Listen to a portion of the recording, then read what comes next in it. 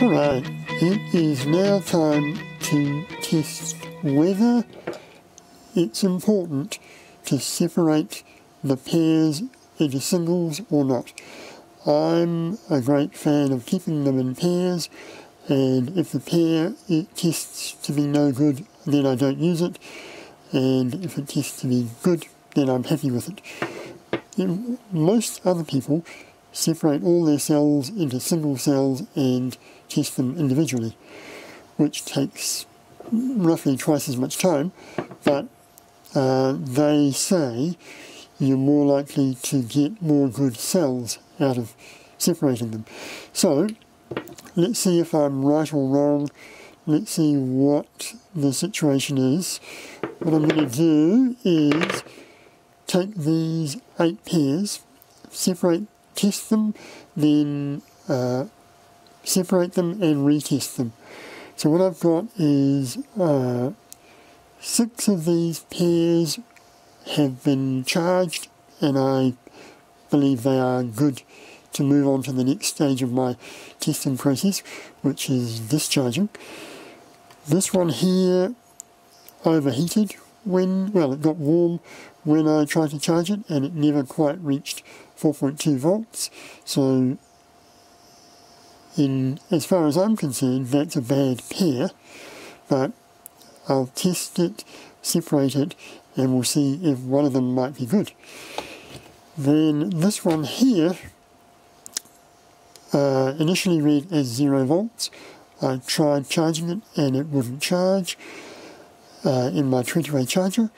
So then I tried the trick where you connect that in parallel with a known good cell, and the theory is that the good cell will charge the bad ones, and that didn't do anything.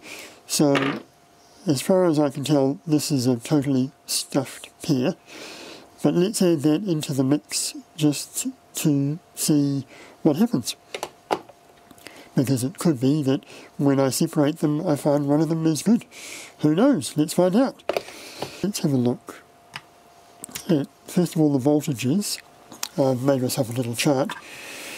So the voltage now after charging, charged volts is 3.96.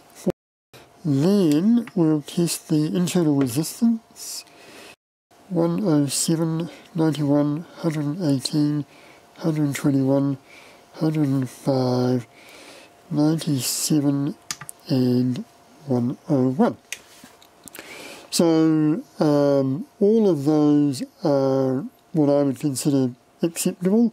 This one is a wee bit high, but not super high. The next thing I will do is a discharge capacity test on all of those, and we will see how those go and take it from there.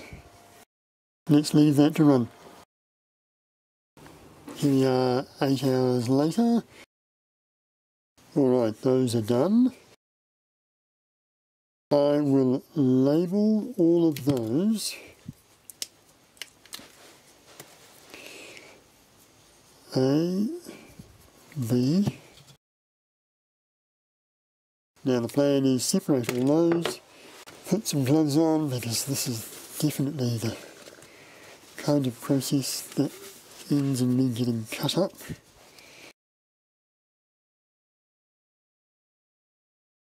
Just out of curiosity, I will measure the voltage on them now. 3.74.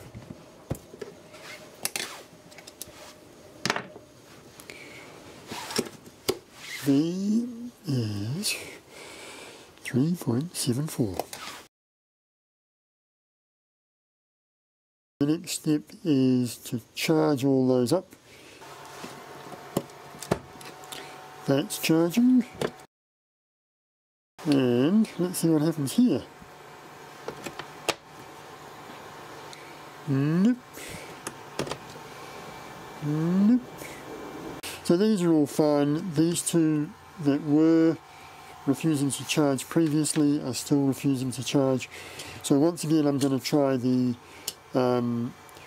process whereby you zap it with a good cell.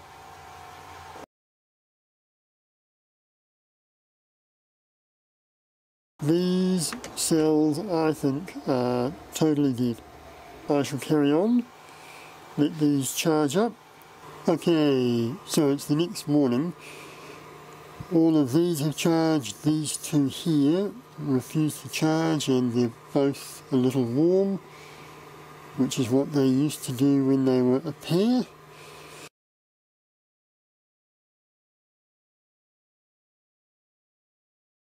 Let's see what the voltages are. 4.12, 4.12, and the internal resistances are 101. Alright, so I've got all that information. Do the same for these other ones. Right, so the next stage is to measure the capacity on all of these. And I want the current to be 1000. First batch have been discharged and the capacity is 901, 1133, 2241, 2282, 1056, 1189, 1470, 1536, 2419, 2427, 2509, 2501. Remarkably similar. And here's the last four done. 2200, 2100, null, null. Those are the dead ones. So I've got that written down. Now it's time to work out what all this means.